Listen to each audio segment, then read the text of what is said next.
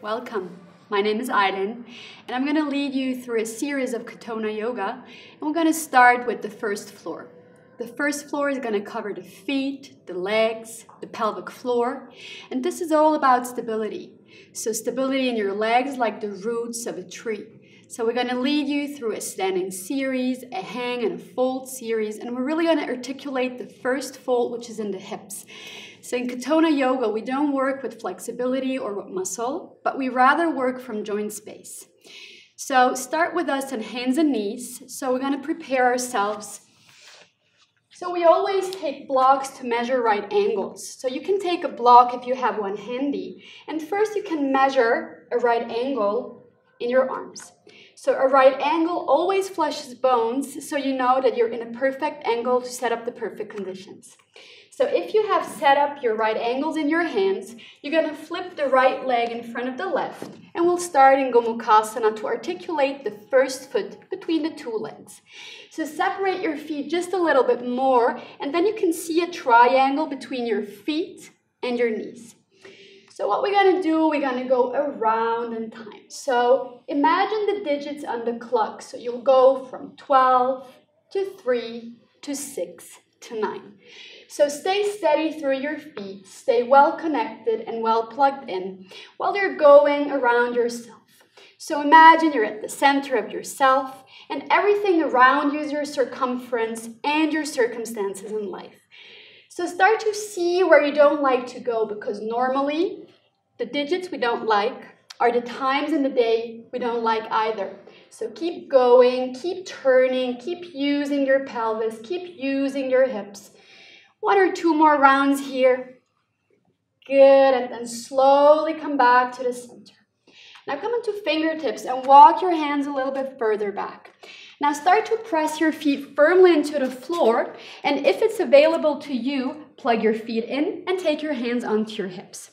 So the feet stay on the backs, and while your hands come onto the hips, you really want to make sure that that right hip is pushing back while the left hip is coming around.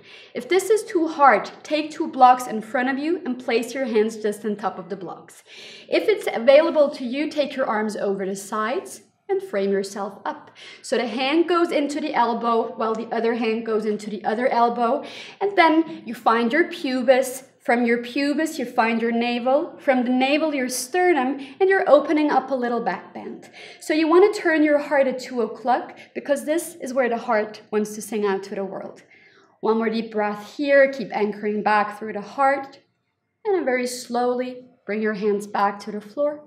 And then you can either turn around fully or just unwind the legs. Bring the left leg in front. Turn around 360 degrees until the left leg is in front again. So we're going to do the other side now. Make sure your feet are separated again. Archetype of a triangle between the heels and the knees. And you really want to stick the back of the knee into the belly of the front knee. Now several options with your hands. Either you're coming onto fingertips, or you could even flip your palms. So flipping the palms is a really important thing to flush the lungs. Opening the lungs is like opening the windows of your house. So you want to make sure that your collarbones are available. And then straighten your arms. If you're a hyperextender, bend your elbows just a little bit. The fingers are going to be pointed 180 degrees because this is a mini collarbone and the collarbone houses the lungs. So this time we're going to go counterclockwise. So we're going to go against the grain. So we're going to go from 12 to 9 to 6 to 3.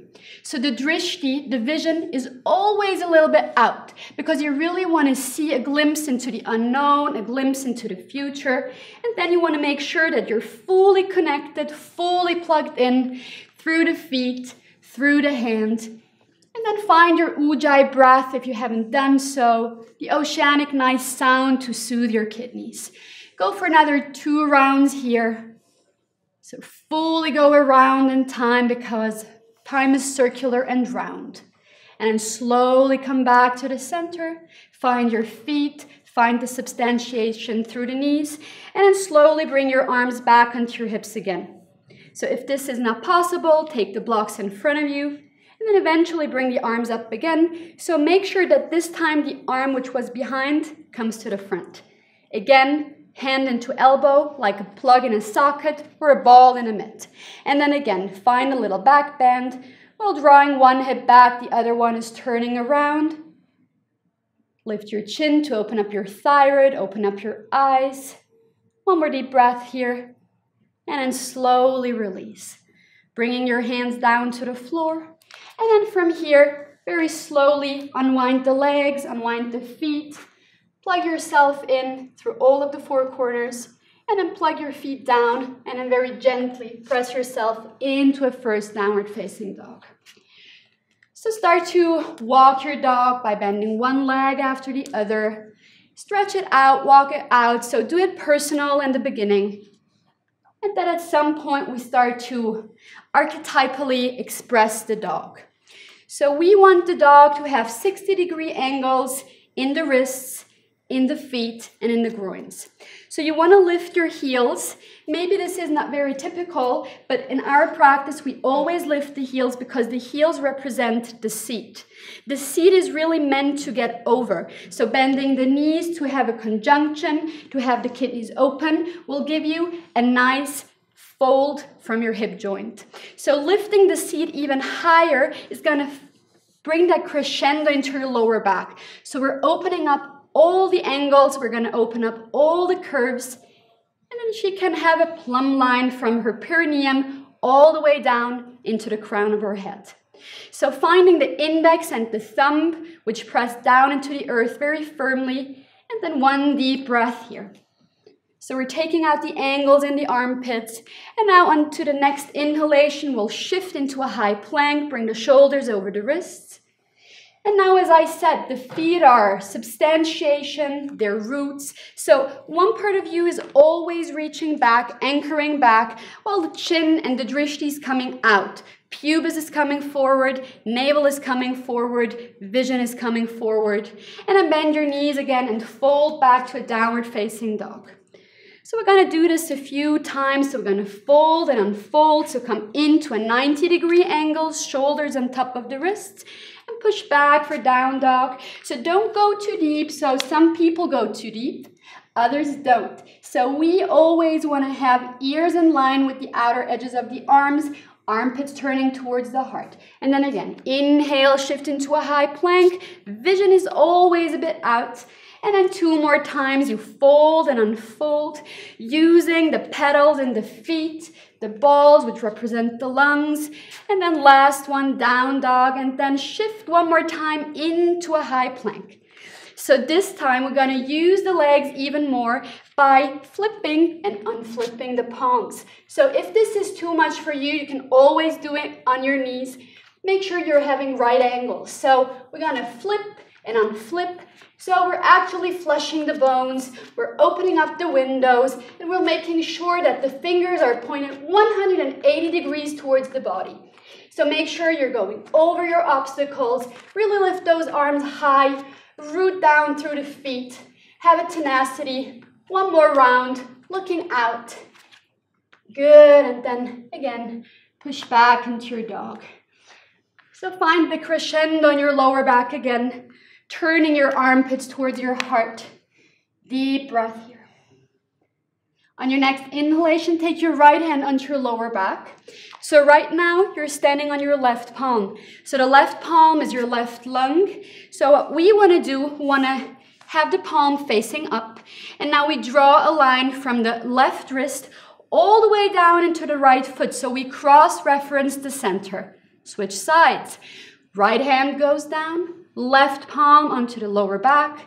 So we really want to make sure that the hand is plugged in, index knuckle down, and then cross-reference into your left leg. One more deep breath here. Slowly bringing both hands down. And again, find the archetype of a triangle, strength, structure, and stability. On your next inhalation, step your right foot all the way to the top, and then bring the back knee down. So again, we're going to take the block to measure a right angle. So the block is always giving us a good information because it's archetypal. We don't want to use feelings, we rather use a good measure, 90 degrees, is a really good portal to enter all the other angles. So bring your arms out, especially 2 and 10 o'clock. Now you will feel how your knee is going to stick into your armpit. So this will really organize your kidneys on the back. You could start to roll that hip around and flush all the limbs in your armpit. Now finding the center of the back foot is going to be utterly important, so you want to be bouncy. So finding the heel in line with the third toe, and very slowly from that hip joint start to unfold. Bring your arms up, up, up, up, turning armpits towards the heart. And then again, frame yourself up. So you're giving yourself a nice containment. So you don't have to go too deep. What do you want to do? You want to find your feet rooting down. One part of you is anchoring back and one part of you is going out. So find your pubis to your navel, to your sternum, and give yourself some height. So the vision is always out. So we want to create space in the joints. So one part is always anchoring while one part is coming out. So we create joint space. It's like origami folding. So if eventually you want to go deeper, you could lift up the back knee.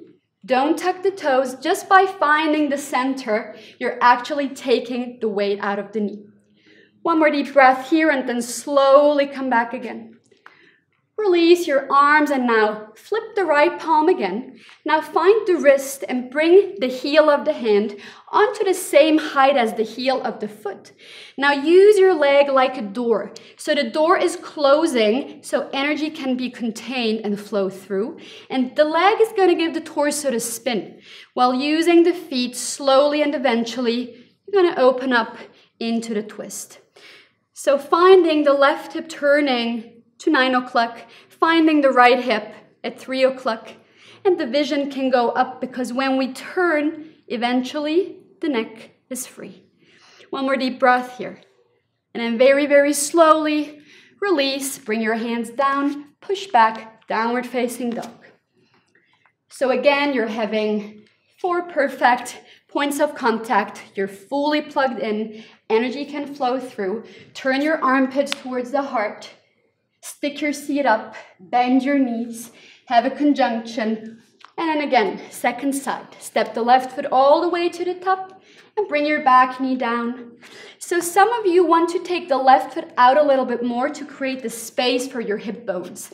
Some of you want to take the heel a little bit further to the front to really articulate a step into the future. Measuring your arms, making sure that the knee goes into the armpit. It's like a ball in a socket. And then eventually you want to find the center of the back foot, even find the pinky. That's it. And then slowly unfold, bringing the arms out, coming out. And then again, finding that beautiful frame. And then from here, if you haven't switched your arms, do so. So instead of going too deep, you really want to come out through your pubis, find the arc line of potential, moving into the belly, into the sternum, so the heart can anchor back and lift your chin, have a vision. Give yourself a beautiful containment. Eventually you could lift off the knee if you want to go deeper, finding that center, the bounce. And maybe one more deep breath here. You could always take a block and give yourself a little height. And then bring the knee back down again. Release the arms. And then do the switch, lifting the left arm, flipping the palm, making sure that the fingers are pointed towards the body. And then the opposite arm moves up. And then you want to turn the armpit towards the heart. This always opens the lung.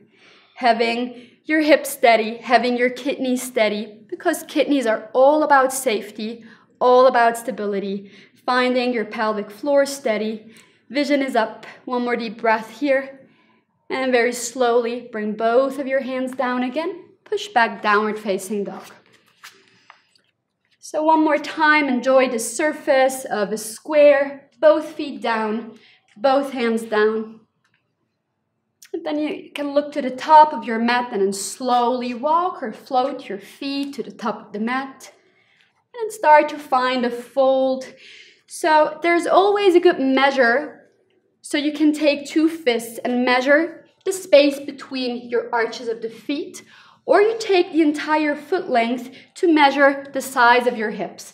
Because the body is meant to be proportional. The body is designed to fit. So always fit yourself first before you fit anyone else. So finding a little bend in the knees and lifting your seat even higher is going to give you that space in the sacrum, letting the head dangle. And what we really want to do, we want to get over ourselves. So lifting the seat is going to get yourself so much freedom of getting over your old propensities. So take a few breaths here, connecting all four corners in your feet. Inside of the heel, outside of the heel, big toe and pinky toe. And then very slowly, while rooting down through your feet, you're going to come up by floating your arms over the sides. Take them with you and unfold until you find your hands interlaced above your head.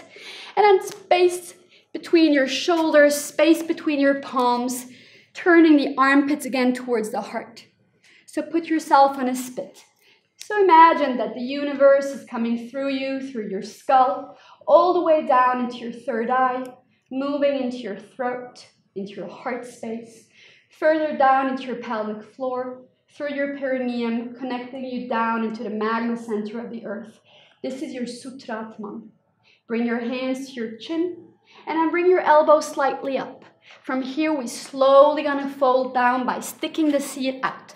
While the seat is going out, the front is coming forward. So we're finding a first fold, a back bend, and then from there, she's going to come down, down, down, until her lungs touch the thighs. So there should be no space between the lungs and the thighs, so we're fully connected. Connection is safety. Now bring your right hand to your left hand to the right elbow, and give yourself that frame again. So we're going to open up the liver, we're going to stretch the lungs. So she's going to push her seat back while her knees are coming forward, and she's going to find that back bend. So pubis, navel, sternum, vision, and then slowly straighten your legs, come up. Switch the grip in your elbows, and then you come down again. So do this a few times. It's going to be hard, but it's going to really stretch your liver, your vision, and finding that good first fold in your hips. The first origami fold is always in the hip because the hips are the biggest joint. So keep going, bend your knees, come out, out, out. And if you have a body, this is so much easier. Stand up. And then switch the palms and the grip one more time, and then slowly come down again. So there are always the opposing energies. Look out, out, out. Well, one thing is moving back, one thing is coming out. Okay, and now relax your head, relax your jaw, because the jaw always represents the hips. While your head is dangling, your sacrum is going to be free. Take a deep breath here. Now slowly, bring your hands onto your hips, press the feet down, come all the way up, vertebra by vertebra, putting yourself onto your plumb line again, and take your hands next to your body for Tadasana. So what we're going to do now, if you have a blanket handy, we're going to wear a heel underneath the heel, because it's so much easier to give ourselves a little bit of vision, a little bit of height. So if you don't have a blanket handy, you could easily roll up your mat, I would say 5-6 times, so the higher up the heel, the nicer. So, as I said, lifting the heel is going to give you more vision, it's going to give you more height, and then from here we're going to fold and unfold. So, as I said, yoga is origami for the body, so we always create space in the joints. So now we're going to flip the palms underneath the heels.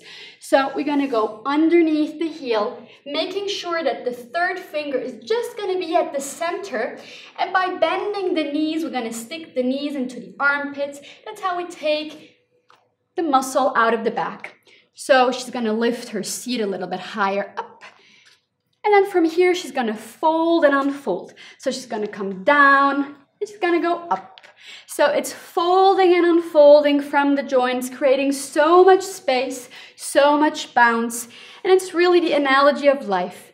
We go in to hibernate, we go out to participate. We open up the space so we can really be connected to ourselves from an idea of space, rather than putting ourselves into a fit which serves others rather than us. A few more times, you will feel it in your legs, you will feel the stability. 2 more, keep breathing. That's it. And then once you're done, you just take a moment, keep your hands connected, letting your head dangle. So really using the Ujjayi breath to soothe the kidneys, because kidneys are all about waters, the waters of safety, the waters of your ancestors. So what we're gonna do now, we're gonna stay connected because we fit ourselves so well that we can go out like a Ouroboros. So either we walk like Anne, or we could even try to jump. So whatever you try to do, get over yourself. Really walk over obstacles. So if you feel frisky, try to jump while staying connected, or you then walk around little, step by step, and then come back again. So take your hands back onto your hips, press the feet down, and then you come up vertebra by vertebra. Take your hands next to your body, and take a moment to pause, closing your eyes. So really open up all the spaces in your body, all the quadrants. So we take a moment to cross-reference the 2 shoulders. So we're going to move opposite to the opposite hip, opening up the space in between, opening up the center. And then we're going to do the same thing from the hips to the opposite knee. So we're going to open up that space. And then the last one from the knees all the way down into the opposite heels. One more time. Inhale, float your arms over the sides. And exhale, fold for Uttanasana, bow. So go all the way down, keep a micro bend in your knees. And then step back for your downward facing dog. So in your dog, one more time, organize yourself. Measure the distance of a foot. Lift your seat high up. So I really want to have that downward facing slope from your hips into your shoulders. And then very, very slowly you can come down onto your knees. And then we're going to end that series with a little pigeon hip opener. So pigeon is not an easy pose, so I highly recommend taking a blanket to really elevate the seat. So you always want to make sure that your pelvis is nicely tilted so you're having a little downward slope. So the higher, the better. So you imagine you put yourself onto a throne. So we start with the right leg underneath, and the left leg is going to come on top. So the perfect pigeon would have a triangle in the negative space. So from your knees to your pubis, there should be a triangle. Now, second point is the heel is going to come just on top of the knee and the knee just on top of the heel. If you're here, don't worry. So just take your hands out. Maybe you're even lucky to have 2 blocks. So you can really open up the space here and then slowly move forward. If this doesn't work at all, an option would be taking your feet parallel, the shins parallel, but don't stack your legs on top of one another. This is also going to give you a great fold because eventually you want to come forward. So make sure that your feet are in 2 90-degree angles, and wherever you are, you can walk further to the front, really opening up the hip joint. So this is not a pose where you're feeling comfortable, so don't give up if it's really a nice pull in your hips. It's the only way how we can articulate the unfolding. So take a few breaths here. Good. So if you want to stay longer, just take a pause in your video and stay for 5 minutes, maybe even 10. And then eventually you will bring the right hand to the left elbow and left hand to the right. You're going to give yourself a frame, and then you can unfold. So you got to come up, up, up, up, up, up, up. Good. And then switch sides. So you have to know that both sides in your hips, both sides in your body are so different because we're having the left side, which is the mother stock, the esoteric side, and the right side, which is our paternal stock, which is the more pragmatic side. Whatever you have as a sensation, be wary that we just want to have insights about it. You don't have to fix anything with yoga. We just keep practicing, and by the virtue of repetition, we can unwind old patterns, old habits. So if this particularly is a hard one for you, this is for you. So keep practicing what feels unbearable, because this is how we resolve the issues. So keep breathing. A few more breaths, and same thing applies here. If you want to pause the video, just stay for a few more breaths. And then slowly bring your right hand to the left and left hand to the right again. And then you unfold again, slowly coming out of it. And then you have created the connection through your feet, through your pelvis, through your umbilical cord, which connects you to the earth. So if you want to take a Shavasana, feel free to add a Shavasana. So thank you so much for practicing. Namaste.